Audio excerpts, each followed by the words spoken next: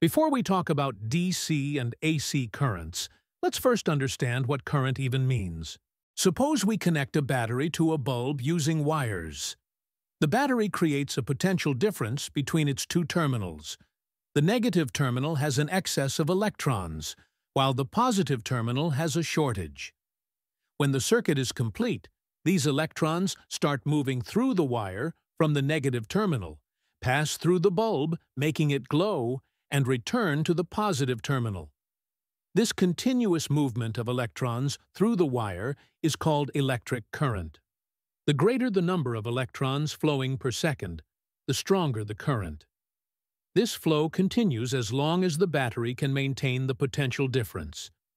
Once the battery's energy is used up, the flow slows down and eventually stops. Now, direct current, or DC, is electrical current that flows in only one direction. Think of it exactly like a smooth, calm river flowing constantly downhill. The water, or the electric charges, always moves forward and never reverses or changes its path.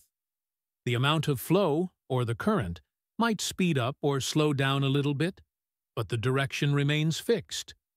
In a DC circuit, electrons move steadily from the negative side to the positive side of the power source, such as a battery. So conventionally, we make the direction of the current in the opposite direction of the flow of electrons, which means from positive terminal to negative terminal. A battery is the most common source of direct current.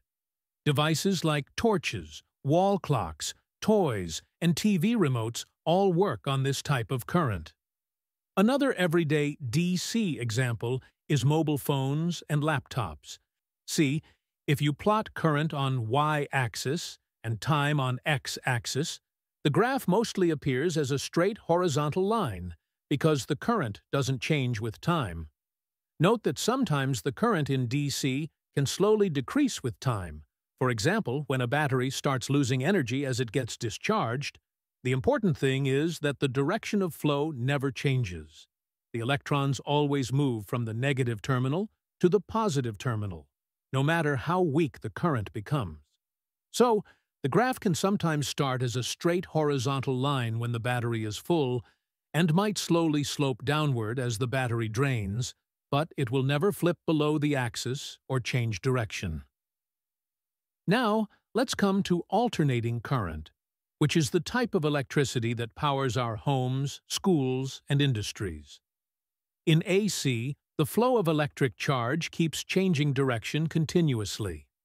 That means electrons move one way for a short time, then reverse direction and flow the other way, and this keeps repeating. This alternating happens very quickly. Now you might have seen these graphs of sine and cosine waves.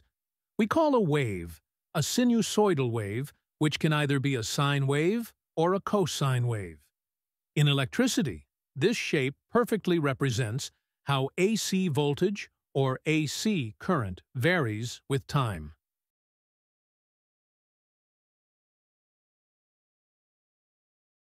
See, this is one complete wave or one cycle. Now it keeps repeating itself again and again in a regular pattern, which means the wave has a certain frequency, which means in 1 second how many such cycles are repeated.